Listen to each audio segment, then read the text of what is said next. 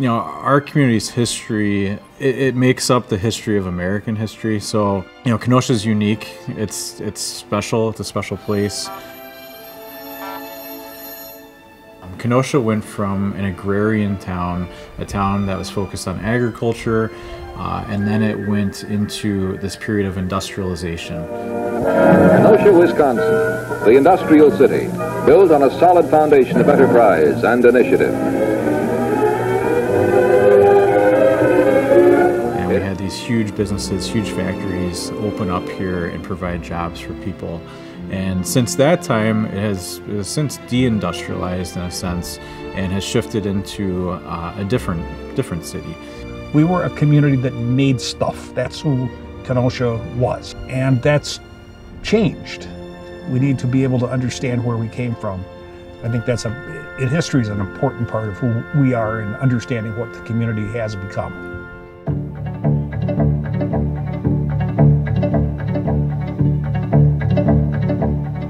Very early on in the 1850s, we had a wagon company open up, the Bain Wagon Company. Those wagons were produced here in Kenosha and they were shipped around the world. And that Bain Wagon Company really put Kenosha on the map. People moved off the farms, moved to Kenosha and other industrial communities along the lake to better their lives, to find a place where they could have a steady job and make a steady income. Oh, they made fire trucks here, they made cars, they made instruments, bed mattresses. We had wire rope that was made here by a company called McQuaid. And they put wire rope on the astronaut suits that went into outer space. So we have products around the world, we have products out of this world. And it's really remarkable. In 1902, Thomas B. Jeffrey mass-produced the first car in Kenosha, the first mass-produced car, the Rambler, the Jeffrey Rambler. That was the second mass-produced car in the whole country. You know, during this time, AMC was really the fourth largest automaker in the country. You had the big three in Detroit, and then you had this, you know, this little engine that could in Kenosha. I think that's the best way to put it. So these engines we were able to save from the factory, from the automobile factory. A lot of these came from AMC, some of them came from Chrysler as well. And these are the last engines off of a particular line.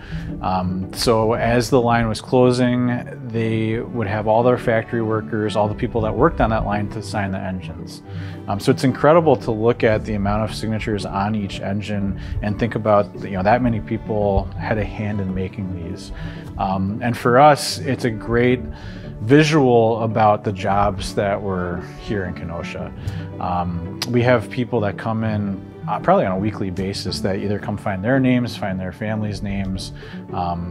It's kind of, you know, a neat memorial to what we had here. At its heyday, AMC was employing almost 15,000 people in Kenosha. That's a huge number for a town of about 80,000 at the time. The Kenosha I grew up in was a Kenosha that was a one industry town. There were a lot of factories, but it was one very large industry. And when cars didn't sell, half of the employees were laid off. There was no work. There wasn't money flowing through the community. Gerald Greenwald announced that automobile production would cease sometime in 1988. The decision to close the Kenosha plant was irrevocable. We and they are excited about this project. The community responded very well, I think, by redoing the lakefront, which was a big factory, and making a recreational place out of it. And that vision has supported the community over the last 40 years. So you look out the window here, you know, in downtown Kenosha, you can see Lake Michigan. There are walking paths. There's a lot of great little restaurants and coffee shops, and you've got museums. You have opportunities to go sailing, opportunities to go to the, you know, waterfront and hang out at the beach, whatever that might be. So I think that communities, especially the city of Kenosha, have been really smart in how they've changed what their downtowns look like.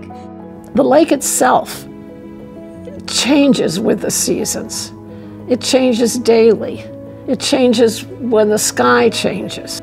In itself, it just makes a beautiful, it's not a landscape, it's a seascape, really.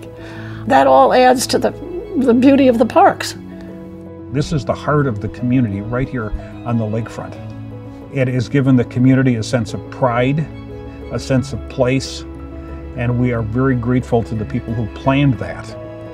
You know, businesses and people go hand in hand, right? A business doesn't want to be somewhere where there's not a strong workforce and there's not a good population that they can be drawing upon to work there. And businesses also don't want to be in an area where people don't want to live. And so I think that economic development, you know, and quality of life and livability, all of that kind of goes hand in hand.